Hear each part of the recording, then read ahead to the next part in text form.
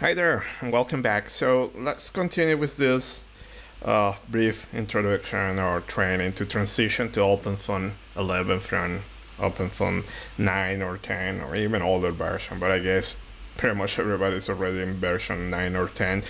So before moving, just a reminder that please subscribe or join our channel, so just to help us to create more content, or you can get in touch or visit our website.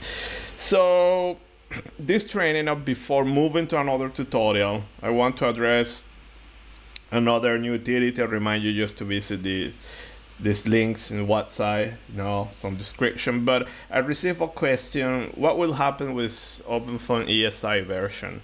Okay, and so far I have no idea. Okay, so they are not following the same road that the foundation version, so probably they're going to stay with the simple foam, pimple foam. I have no idea. Okay, so far right now at this point they are very different in the aspect of the modular solvers. So I want to invite you also. Now sometimes people says that there is not much documentation on some, but just go to the website and you visit here, guys, and you have these articles here, and I just will address a few of this, but basically the one talking about modular solvers, this one, and then all these new ones also are specific, many new improvement in OpenFOAM 11 that we are going to address in another training, the one only dedicated to OpenFOAM 11.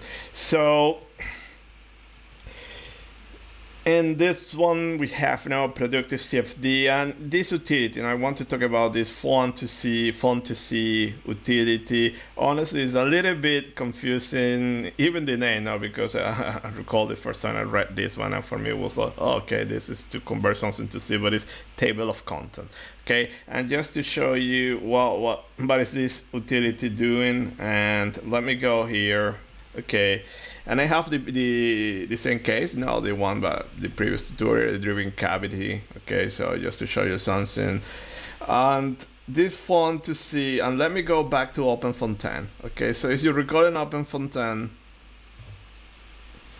to run this case, and another thing that this case that you have, it is backward compatible with OpenFOAM 10. So just to show you that I'm running in OpenFOAM 10, let me put here.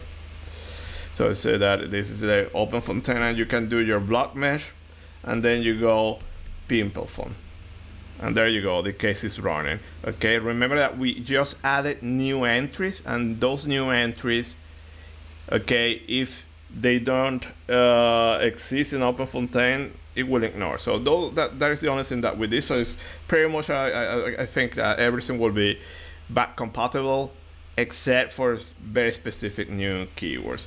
Okay, so now in here, if I go pimple foam, and if you recall that, and you use the tab key for auto completion and probably put their help, you get this help, and see that you have all these many options, list functions, list of fit constraints, and so on.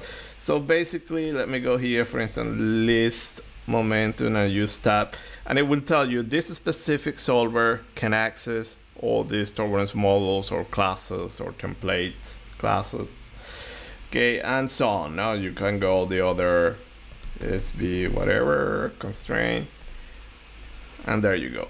So now let me move back to OpenFOAM 11, okay, and let me clean here, and just to show you that it's perfectly compatible. So I will go block mesh, and also which block mesh, I'm running OpenFOAM 11, you have it there, and then here it's not anymore pimple foam. Even as you put pimple foam, it would run. You have still the back compatibility. It is just a simple script, by the way. So go which, and there you go, and then you go. This is not an executable, it is a script, and I guess next version, all that stuff is going to disappear, and there you have. You have what it's doing, scripting form. Okay, and this is the recommendation how you should run now. Okay, so let me go and clean everything. You go block mesh, and then remember that it's foam run. So foam run, it will simply go, it will read. Okay, so you recall from the previous tutorial. Okay, let me close there.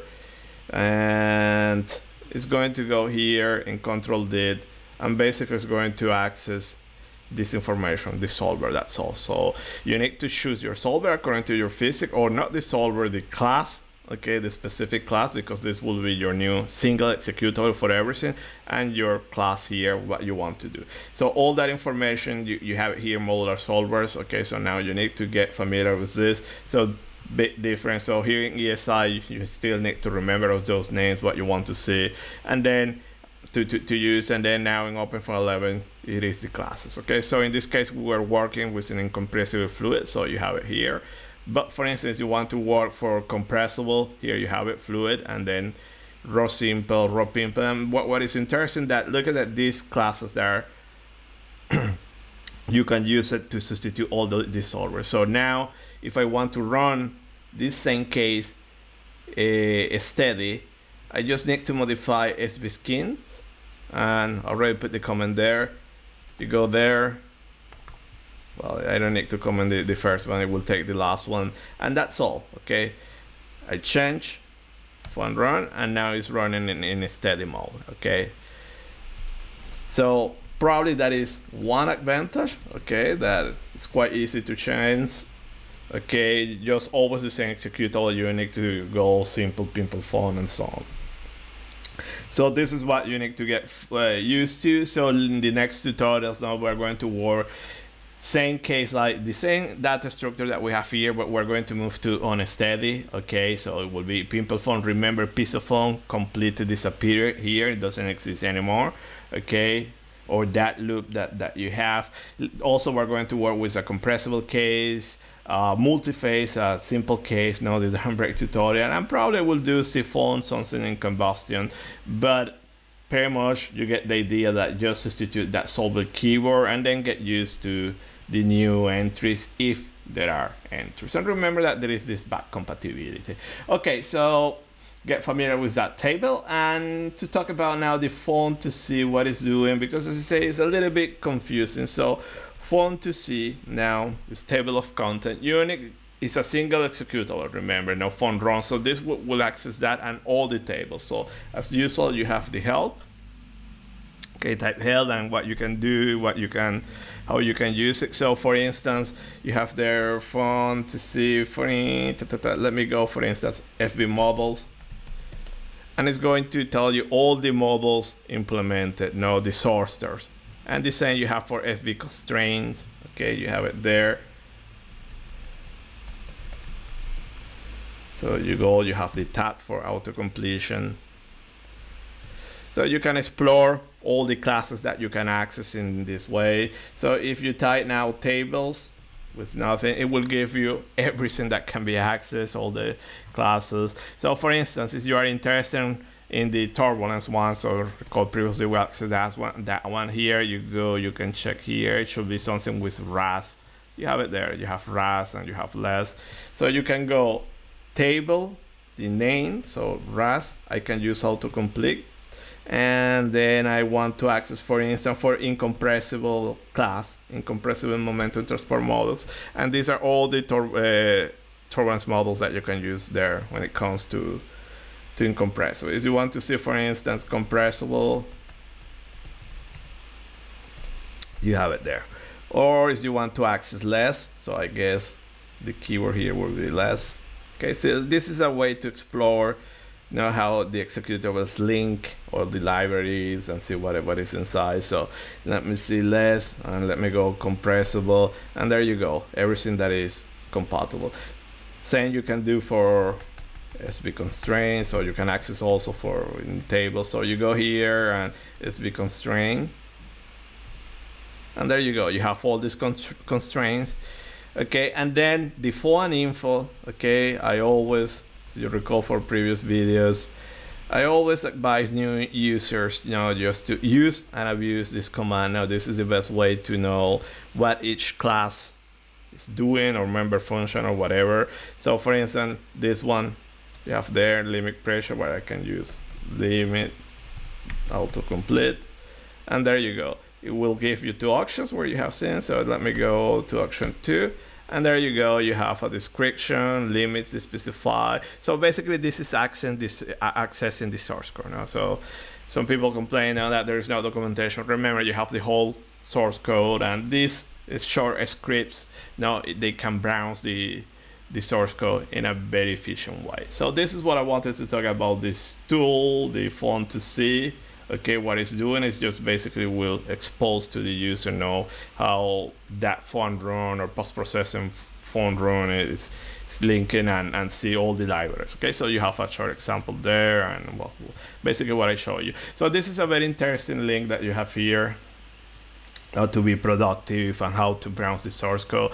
Also, remember that you have the documentation. The documentation is quite good, honestly, I have to be. So basically, now you have a short explanation what you can do OpenFOAM 11. You will see the main differences with OpenFOAM 10. Okay, so I invite you just to go to browse the documentation, and just to talk about the applications and library, because this is important. The source code it changed, and also since our compile are the header files, and since what you need to link is completely different, so you will need to get used.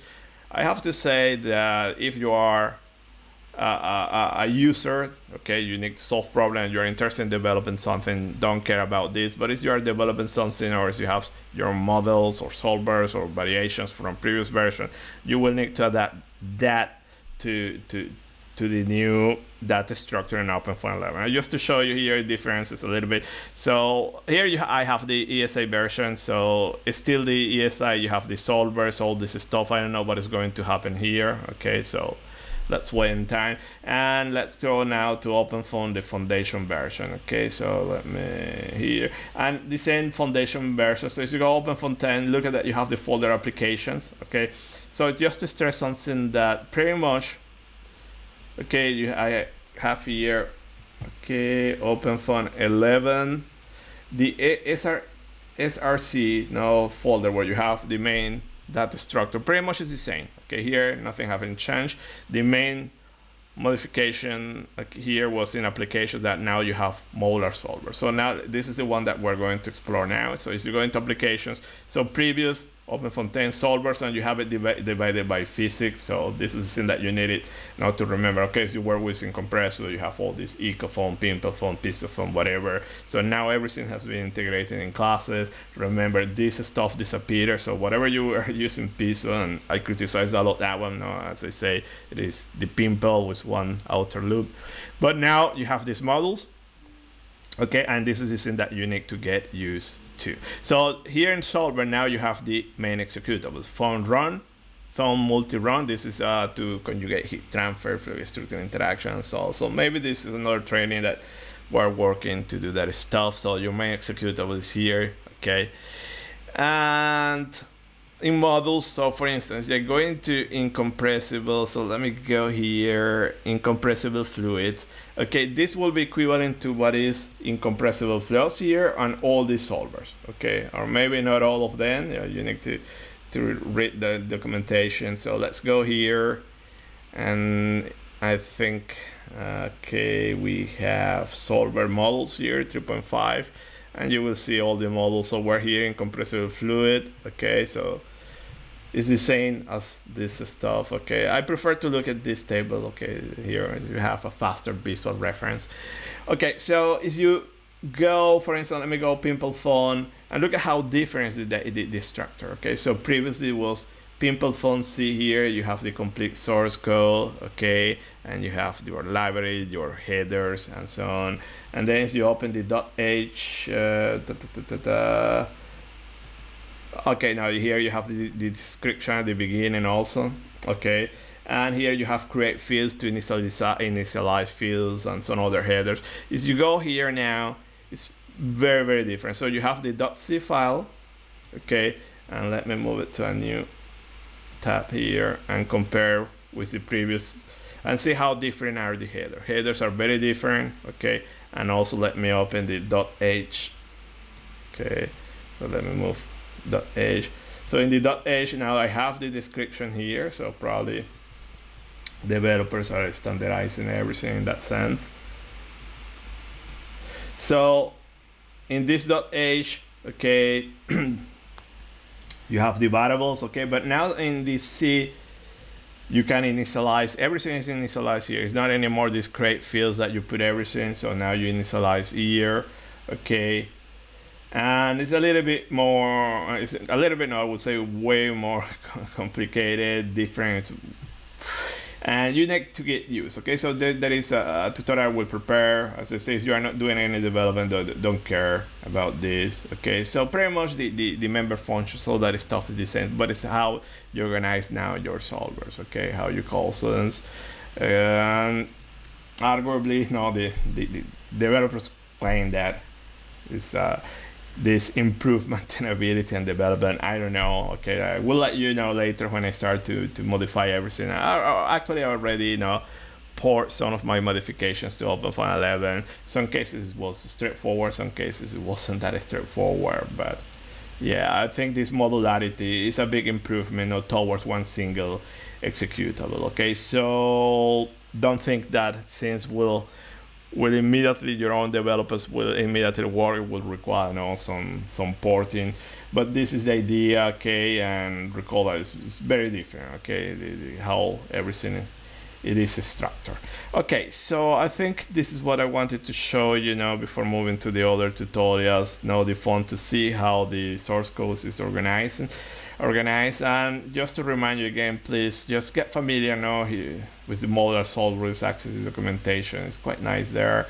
Okay, and that's all. Okay, so I think next videos we dedicate to some simple cases just to show you, but the idea is pretty much the same. Oh, by the way, yeah, something that yeah, no, I already did it here, the tutorial. So yeah, thank you for attention, and remember to subscribe to our channel, and see you next video. Bye.